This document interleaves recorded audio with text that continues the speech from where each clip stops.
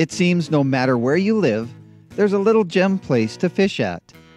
Close to our home in Trail, British Columbia, there's High Mountain Lake.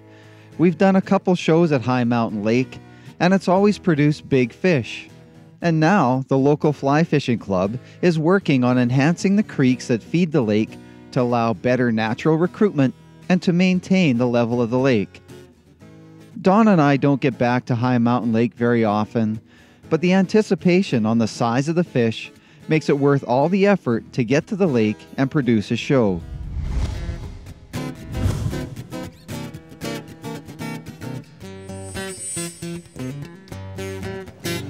Okay, here we go. Return to High Mountain Lake.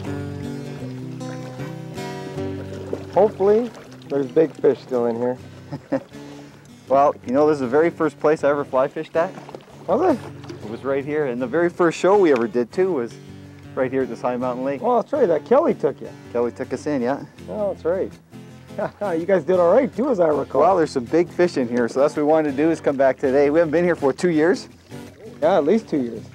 So we want to see if the big fish are still around. Well, even, you know, we've caught, what, 24-inch fish out of here before. Out of this little puddle. Out of this little pond, yeah. So hopefully they're still here. Hopefully guys haven't poached them out. Yeah. Which I don't think they would have. Well, I think catch and release is really getting big. And people come into a lake like this and they know it's pretty special when you get the size of fish that are in here. And so they're catch and releasing. Oh yeah, for sure.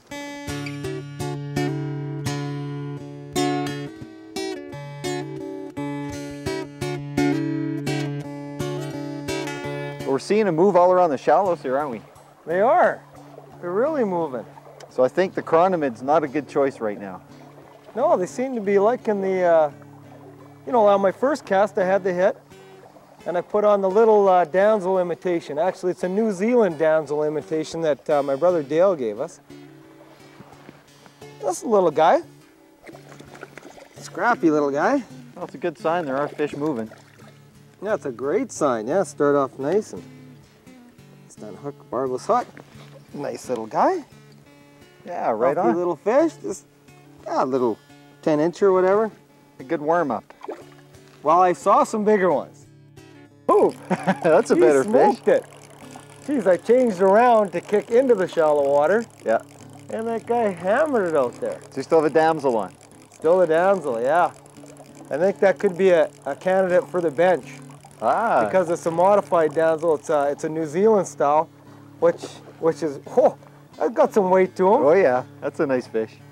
That's almost a fish a cast. That's great. Hey? Made me switch. I took the chironomid off. Whoa.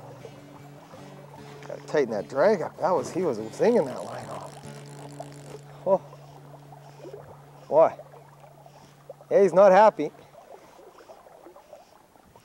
I finally kept one on. Everybody get a close-up look at that fly you got too.